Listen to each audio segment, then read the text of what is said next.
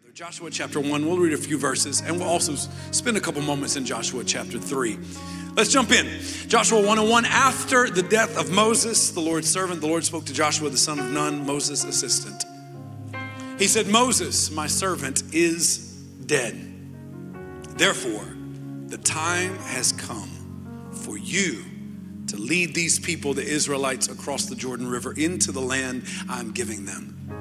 I promise you what I promised Moses. Here's the promise. Wherever you set foot, you will be on land I have already given you, which just means you can't step on anything I can't give to you. You can't get into anything I can't bring you through. You can't walk on anything I won't deliver to you. Verse 2 stood out to me as I was preparing for our time together. He said, Moses is dead. Therefore, the time has come for you. The time has come. Joshua, the time has come for you. Come on, help me with my title today. Look at your neighbor and tell them, it's my time.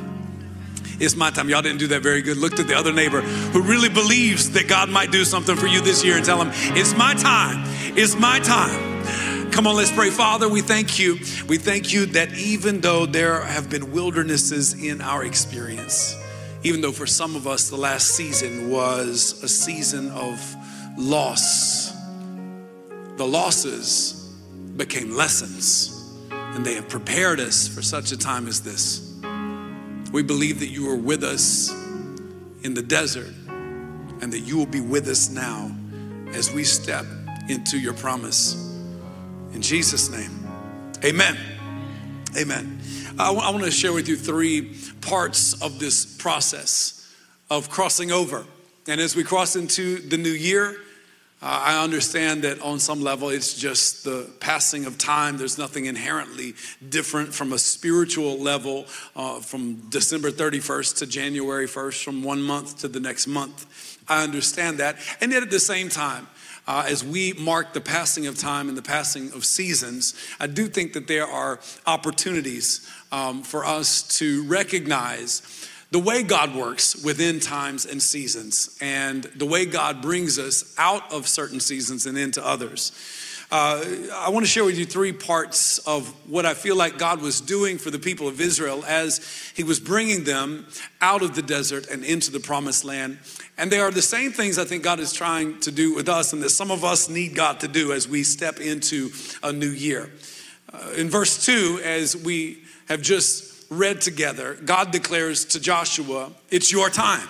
The time has come for you to lead these people. But before he declares to Joshua, it's your time, he begins by declaring this: Moses, my servant, is dead. If you're writing down notes, just write down the words, my past. It's my time. What time is it? It's time for my past to be processed. See, I found that a lot of us have unprocessed pasts. We have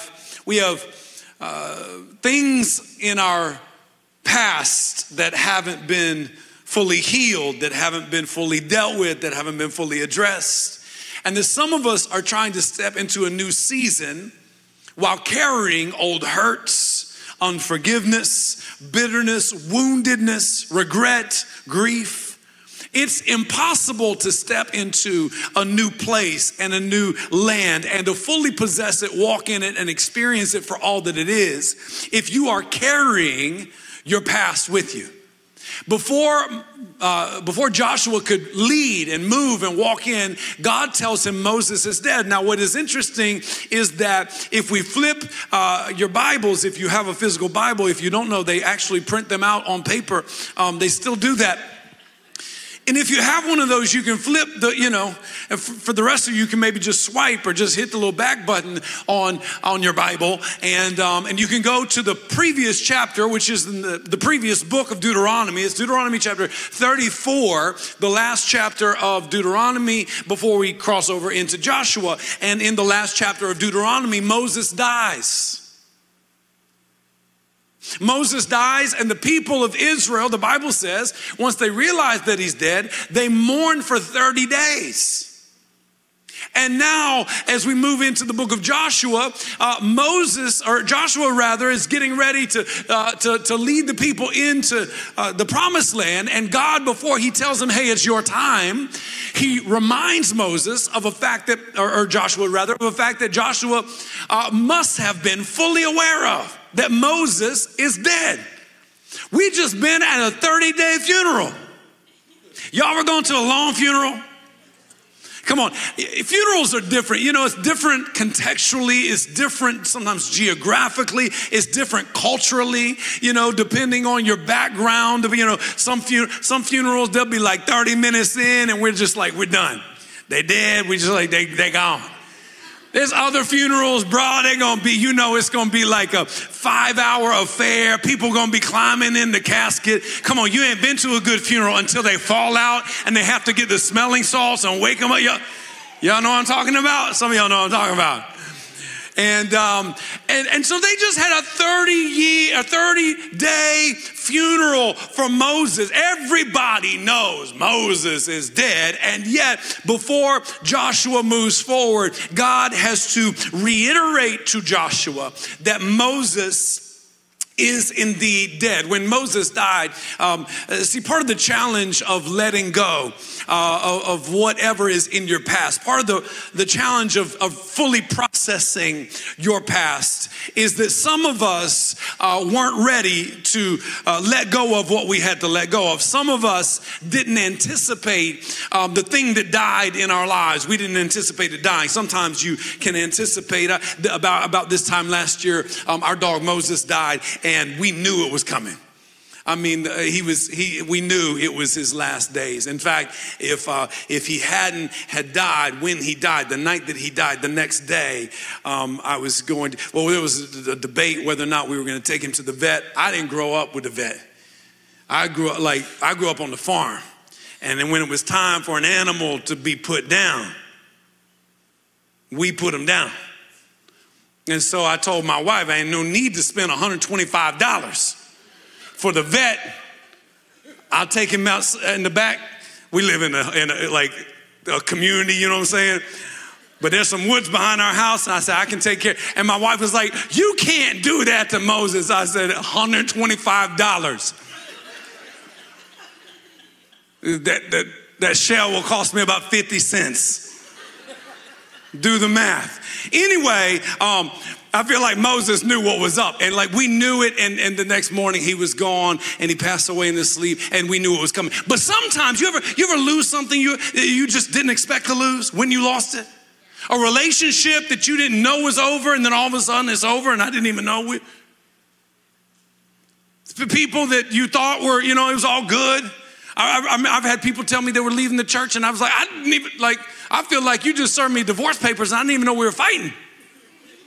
I thought we were good. This is the first conversation we've had, and all of a sudden, like you ever, the Bible says that Moses in chapter 34, that Moses, the last time Israel sees Moses, he's climbing a mountain to go meet with God, which is what he did oftentimes. And at the top of the mountain, he meets with God. When he's climbing, though, the Bible says that Moses, though 120 years old, his strength was not diminished. His natural vigor was not lessened in any way. He still had clear eyes and strong legs. He wasn't on a walker, on a cane, getting up the mountain. He was climbing that thing. He was running up that mountain. He looked strong. He looked like he could lead them for another 40 years. And yet, he doesn't come back. In fact, they wait at the bottom of the mountain, and the Bible never says that anybody even tells him that he's dead. He didn't look like he was going to die. There was no indications that this was our last experience with Moses. And here they are at the bottom of the mountain waiting for Moses to come back, because he always went up to the mountain to be with God. And he would always come back. And now they're waiting and they're waiting and they're waiting and they're waiting. And now they have to make a decision to move on, even though they have incomplete information. I found that some of us are still waiting for things to come back that are never coming back. You're waiting for people to come back. You're waiting for opportunities to come back. You're waiting for seasons to come back. And you think, if I just wait longer here, and at some point, the people who were at the bottom of the mountain had to realize, I don't know who the first one was who said it. I don't know if they started whispering it. I don't know who came to the conclusion, but somebody had to realize, guys, I don't think he's coming back. What do you mean he's not coming back? He always comes back. I don't think this time he's coming back. Y'all, I think Moses died. Moses dies on the mountain, and the Bible says something interesting. It says, and he buried him there. Who buried him there? Moses went up by himself.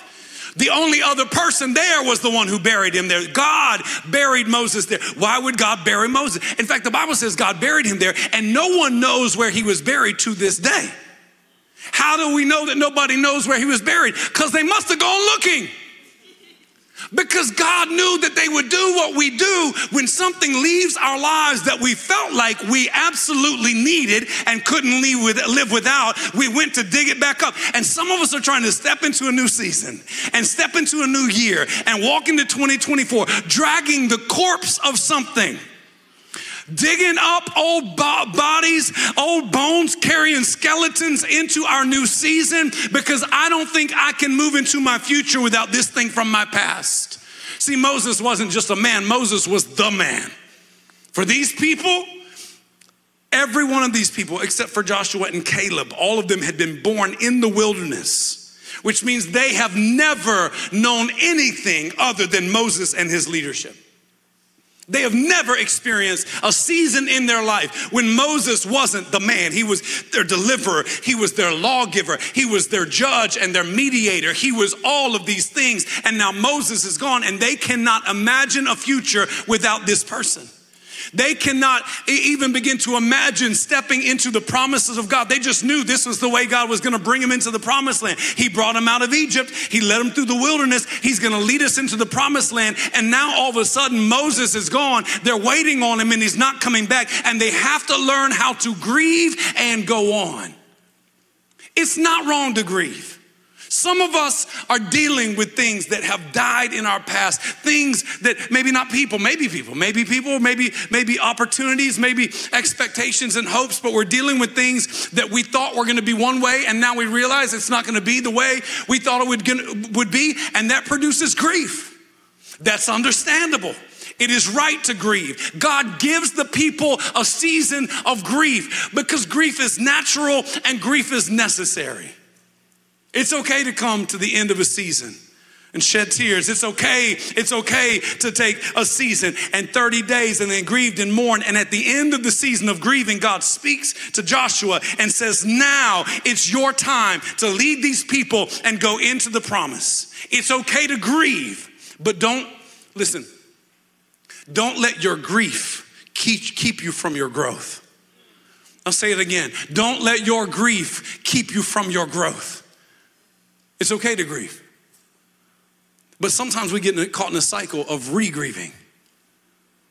Our English word regret comes from a French root, which literally means to re-grieve. So it's okay to grieve. But some of us are re-grieving, digging up old hurts, digging up old experience, dragging them along with us. And at some point, you have to let God bury it. If I'm going to move forward, I'm going to have to put it in God's hands and let him bury it. And I'm going to have to learn how to grieve and go on. Come on, what is it from your past that needs to be buried? What hurt needs to be forgiven? What pain needs to be healed? As we move now, Joshua chapter 1, God speaks to him and says, now it's your time. Moses is dead. I know Moses is dead. We just got done with the funeral, the 30-day funeral. And God said, yeah, but I want to reiterate the fact that the thing that you, maybe even while y'all were grieving, y'all were secretly hoping maybe God would do a miracle. Listen, it's over. And now is your time. God speaks to Joshua again in Joshua chapter 3. Early in the morning, the Bible says, Joshua and the Israelites set out from Shittim and went to the Jordan where they came before crossing over. And God gives instructions to give to Israel. And in chapter 5, in verse 5, we read part of the instruction. Joshua told the people, consecrate yourselves, for tomorrow the Lord will do amazing things among you. If you're writing down notes, this is the second part. It's my purity. Come on, it's my time. My time for what? It's my time. It's time for my past to be processed. It's okay to grieve what's been lost, but I can't stay here any longer. I can't be defined by what was. Because God, listen, God did not tie your future to someone who left you. God did not tie your destiny to something that you don't have anymore. Ultimately, your destiny isn't tied to anything or any person other than the Lord himself. But I just can't imagine doing this without them. I can't imagine achieving this without this part of my life. But if you don't have it, it must mean you don't need it. Because God would never call you to do something without giving you everything you need to do it.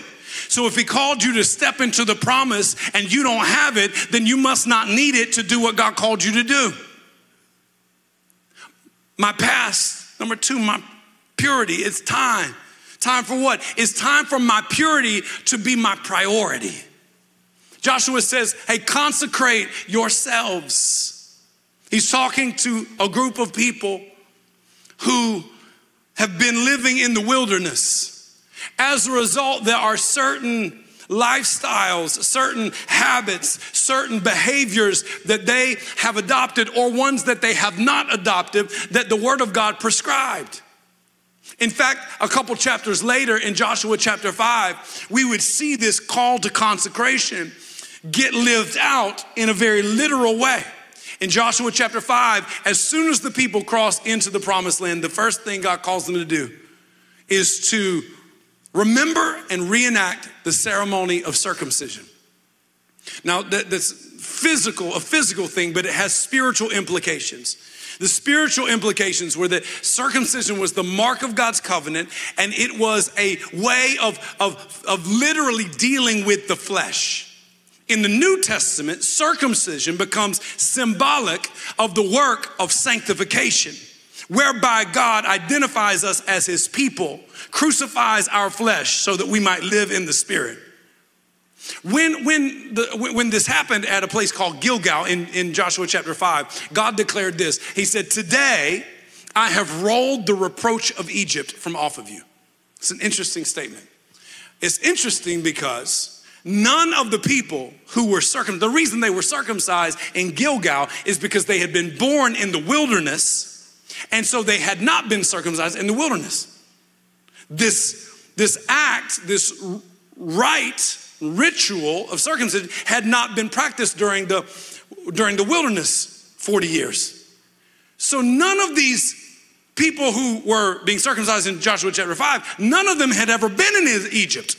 They didn't know about Egypt. They had never set foot in Egypt. And yet God said, today I have rolled the reproach of Egypt off of you.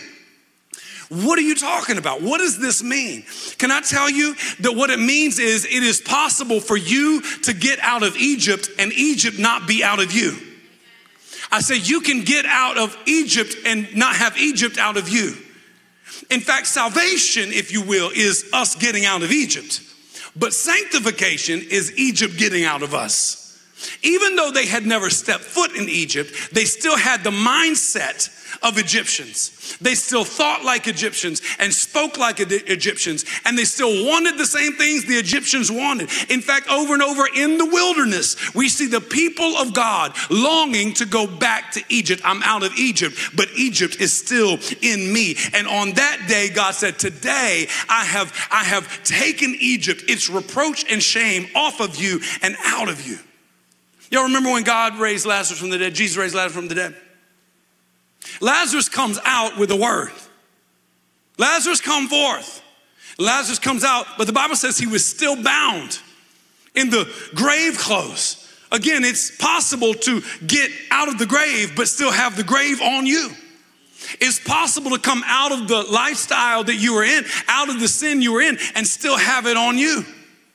Jesus then speaks to the people around him and says, loose him and let him go. I'm talking about the need for purity. And I love this because he says this, consecrate yourselves for tomorrow. Consecrate yourselves for tomorrow. Sanctify yourselves. Why? Because something's going to happen. What's going to happen? God is going to do amazing things among you. The motivation for our consecration is the promise of God's work in our lives. You know why we consecrate ourselves? You know why we do 21 days of prayer and fasting at the beginning of the year? Because we believe God is going to do amazing things among us this year. And it is that hope that motivates us. We want to be ready for what God is doing. Purity prepares us for whatever God is going to do in our lives. I love what the Bible says in Proverbs 29:18. It says, where there is no prophetic vision, that is, where there is no expectation of what is coming, people cast off restraint. When you don't have a vision for the future, when you don't have expectation, when you don't believe God is going to do something amazing, you just let anything go. 1 John 3:30 says it like this: all who have this hope in him purify themselves just as he is pure. When you have hope that God has prepared something great for you, you want to be ready for it. You don't want God to open the door and you not be ready to walk through it. Come on, when you know he's going to take you out to the nice restaurant, it ain't just a Waffle House tonight. You know, maybe there's going to be a ring involved. Maybe there's whatever. Can I just tell you, you're going to get ready differently? Yeah, I don't need a shower. I showered yesterday. No. No, I'm gonna get the deep clean. You know, it's all got to be right. Why? Because I'm expecting something, and so I purify. Whoever has this hope purifies themselves. Hope leads to holiness. I know it's old school, but I still believe holiness is right. I still believe there ought to be something different about the people of God. I still believe, listen, God didn't just call us out of the grave, but God wants our lives to look different. Purity prepares us. This is a season, 21 days of prayer and fasting is a season of consecration, that we are preparing for God. I don't know what you're going to do, and I don't know when you're going to do it or how you're going to do it, but I believe you're going to do great things this year, and I want to be ready. When God calls Lazarus out of the grave, Lazarus comes out, and then God commands Lazarus to be sanctified, to be freed, to be loosened from what had him bound. He calls him out of the grave, and the only person involved with that was Jesus. Jesus spoke and Lazarus answered. But when it came to his freedom, his release from bondage, his sanctification, if you will, that involved community. Jesus actually doesn't speak to Lazarus about his sanctification. He speaks to the people around Lazarus and says to them, loose him and let him go. I'm telling you, some of you are trying to get free from some stuff, and you can never get free because you're trying to do it on your own. And holiness and sanctification and consecration happens in community. You need some people around you to help you. I don't need that small group. I'm just fine, preacher. I'm coming into 2024. This is my year. Your year for what? You tied up with everything, like you're still bound by the same thing you've been bound by. I don't know why I can't get free from this. Listen, because you're fighting a battle you cannot win by yourself. You got to have some people around you who love you enough to be willing to get close enough to you to smell what is on you and where you used to be. Love you enough to pull a thread, to pull a piece and say, listen, you're better than this. God has more for you than this. I'm just telling you, some of you need to jump in a small group. You need to get in a freedom group. You need to get around some people who will love you enough to help you get better. Why? Because tomorrow, God's coming.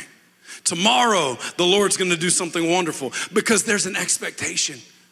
I'm telling you, this is an amazing season to dive in, to consecrate yourselves, to seek God's face, to pray for the purifying grace of God. God, anything in me that isn't right and isn't ready for what you have for me? And then finally, the Bible says after 3 days, the officers went through the camp and they gave orders to the people. Now, these are the marching orders. This is what's going to happen after they have consecrated themselves. It says, when you see the ark of the covenant of the Lord your God and the Levitical priests carrying it, you are to move out from your positions and follow it. And then you will know which way to go, since you have never been this way before. If you're writing down notes, this is the last one. Just write down my pursuit. It's time. What time is it? It's time for my pursuit to be his presence. When you see the ark move, go after it. The Ark of the Covenant, the Old Testament, represented the manifestation of the presence of God. And he says, when the presence of God moves, you go after it. Why? Because you don't know which way to go. You've never been this way before. You were born in the desert. You've lived your whole life in the desert. You've never crossed Jordan before. You've never crossed this river before, so you don't know how to do it. Anybody ever play Oregon Trail? Oregon Trail, anybody? You old, you old, you old, you old, you old, you old, you old, I'm old. Come on. And all you young people that don't know what I'm talking about, I feel so bad for you. I feel so sorry for you. I don't know what games y'all playing today, but I know this, they are not nearly as life-changing as Oregon Trail. You didn't know 16-bit graphics could hit that hard. You didn't know something on a floppy disk, 4 floppy disks to be exact, could make that kind of impact on your life. But the Oregon Trail taught us about life, about real life. Not about easy life. The Oregon Trail, I played Oregon Trail 100 times. I probably got to Oregon twice, maybe. And only if I started as a banker from Boston and had plenty of money. Emma Sue would die of dysentery. Come on. Your wife, Susie Beth, would get smallpox and just die. You have no food. You have to go out and hunt for it. And then nothing but squirrels would come out. No buffalo, no deer, just squirrels. Waste all your ammunition trying to shoot a 2-pound squirrel. It'll feed you for one day. I'm talking about real life. You know, and sometimes you come to a river when you're on the Oregon Trail. Y'all know what I'm talking about, but I'm gonna educate you. I'm gonna educate some of you young people today.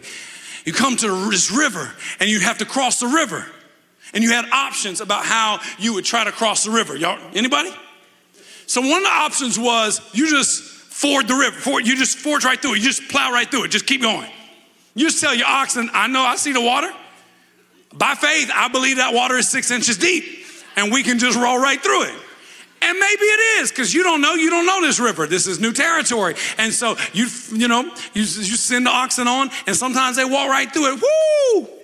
Sometimes, most of the time, instead you would see that covered over, everybody dies. Option number 2. Caulk the wagon and float across.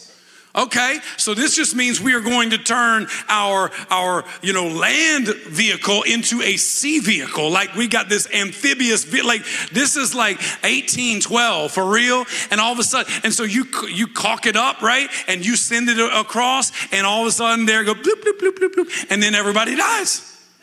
Now the third option was always the best option. You could pay for help. You could pay or barter with natives who knew the land and they would help you get across. It was the only way where you were essentially guaranteed to get across, but you could only do it if you had money. If you had money and you could, you would ask the natives for help. You would barter with the natives and have them help you. Why? Because they knew the terrain and they would lead you down the right path. Can I tell you? Listen to me. I have no idea what this year holds. Neither do you. You have never been this way before. But I've done a year before. I've done a lot of years before. I've lived, I'm 30 years old, I'm 40 years old, I'm 50 years old, I'm 15 years old, I'm whatever. You've never been this way before. Ever. And maybe you think you can look at the river and be like, yeah, we can just cross, we can just keep going. That you can navigate this year on your own ingenuity. But I'm telling you, the only way I know how to navigate terrain I've never been through is to follow the one who's already been there. The one who knows every turn of the river, who knows every rocky patch, the one who knows, who's already in my 2024, who's already in my tomorrow and is leading me through it. Can I just tell you, church, we need to be led by the Holy Spirit now more than ever.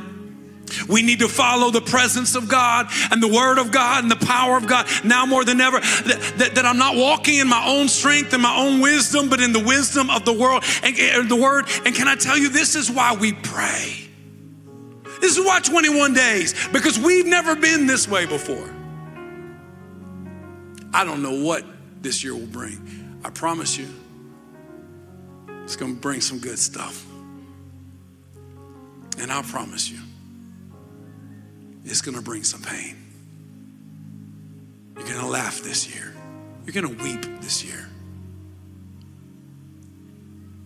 For some of us, in ways we couldn't have expected. And so when it does, we better be able to follow him. I don't want to wait until 2024 does what it's going to do, because it's going to do what it's going to do. I don't know what it's going to do, but it's going to do it. And I don't want to wait until it does what it's going to do and then all of a sudden try to find my footing. Then all of a sudden, when the water is flowing over my wagon, be like, hey, natives, could use some help. Too late, bruh. That's why for us, listen, prayer is not a last resort. It is our first response. We're going to pray first. I can't invite you hard enough to say, come be a part of 21 days. We're going to follow the presence of God. When the ark moves, we move. If God says left, we're going to go left. If he says right, we're going to go right. We know enough to know we don't know enough. Let us have enough wisdom to understand that we don't have enough wisdom to understand what's going to happen this year or how we're going to navigate it. And so we are going to submit our ways to the Lord. We don't trust in our own understanding, but in all of our ways, we acknowledge him. We got to process our past. We have to prepare ourselves in the present. And we have to pursue God's presence into our future. And you know that God gives us a gift that empowers us to do all three of those things. Prayer. Prayer is how we process our past. Prayer is how we purify ourselves and prepare for what God has for us. And prayer is how we pursue his presence and his purpose for our lives.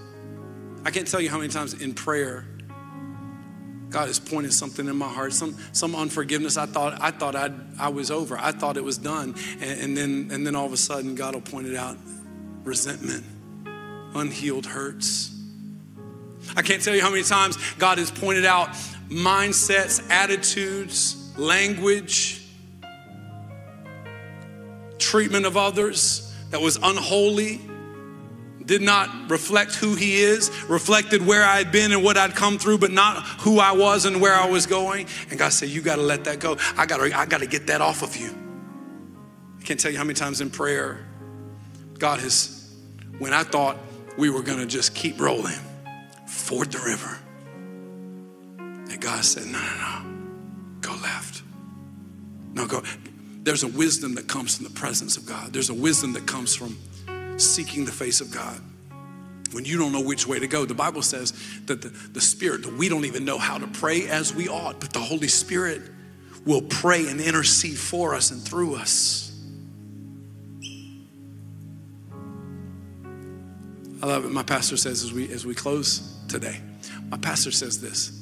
He says, prayer is the difference between the best you can do and the best God can do. And this year, I don't just want the best I can do. I've had the best I can do. It wasn't that good. I want God's best for my life. Anybody else? So come on, this year we're going to pray first. We're going to seek God. We're going to go after the presence of God. We're not pursuing the provisions of God. We're pursuing the presence of God. But the good news is when you pursue the presence, come on, you walk into the promise. The Lord is my shepherd. I shall not lack anything. Surely goodness and mercy follow me while I follow him. I'm telling you, if you will make the presence of God, if you'll make God your aim this year, if you'll seek after him with all of your heart, I can't promise you that this year will bring you only good things, but I can promise you that no matter what it brings, he will bring you through it. greater is he who's in you. And even if you have to walk through the darkest valley, you don't have to be afraid of anything because he is with you. Come on, before we get out of here, let's pray today. Let's pray together. If you're here today, listen to me, and we all come through hardships and disappointments, and for some of us, Moses is dead. Maybe you just realized it. The marriage is dead. The business is dead. The plans I made are dead. The thing that I thought was going to take me to where I wanted to go is not going to take me there. On the other side of Moses' death is the arrival, the revelation of Joshua, Yeshua, which is the Hebrew name that is given to the Messiah. Jesus, his Hebrew name is Yeshua, Joshua. I found that on the other side of my grief, on the other side of the thing that I didn't think I could live without, on the other side of losing something that I thought was absolutely necessary, that is often where I find the thing that only is necessary. Jesus. Joshua literally means Yahweh saves, the Lord saves. If you're here today and you have come to the realization that something you had put your faith in is not going to take you all the way as far as you thought it would, I take no delight in that. But I can tell you, you're not alone. All of us, listen, every person, everything that you put your faith in this life, besides God himself, at some point will disappoint you. But I want to invite you on the other side of that. I want you to invite you to receive God's answer to every disappointment. Yeshua, Joshua, Jesus. If you're here today, you say, Tim, I know I need to get right with God. I'm stepping in this new year and I want to do it differently. Come on, maybe you need to come back to God again. If that's you, pray this in your heart while I pray it out loud right now across all of our locations. Come on, pray it with me. Father, right now, thank you. Thank you that when everything else failed me, you never did. Thank you, Jesus, that you are always there and that the battle has already been fought and it's already been won. And whether or not I receive the goodness of God and the favor and the grace of God is not up to me because you already did it. All I have to do is receive Jesus, and with him every good thing that the Father offers. So today we do that. We can grieve Moses, but we receive Jesus. We can grieve what we've lost, but we celebrate today what we have found. We have found a pearl of great price. We have found the answer to every one of our questions, the fulfillment of every desire. In Jesus, we receive you right now. God saves. Save us now, Lord. Save us from putting our faith in things that can never fulfill. Today, we put our faith in you alone. And for those of us, God, who are already believers and we're walking in Jesus and following Jesus, today, God, we consecrate ourselves afresh as we begin 21 days of prayer and fasting as a church body, as a family of faith. Today, God, we commit ourselves to praying first, to seeking you with all of our heart, and to letting you guide us into this new season. In Jesus' name.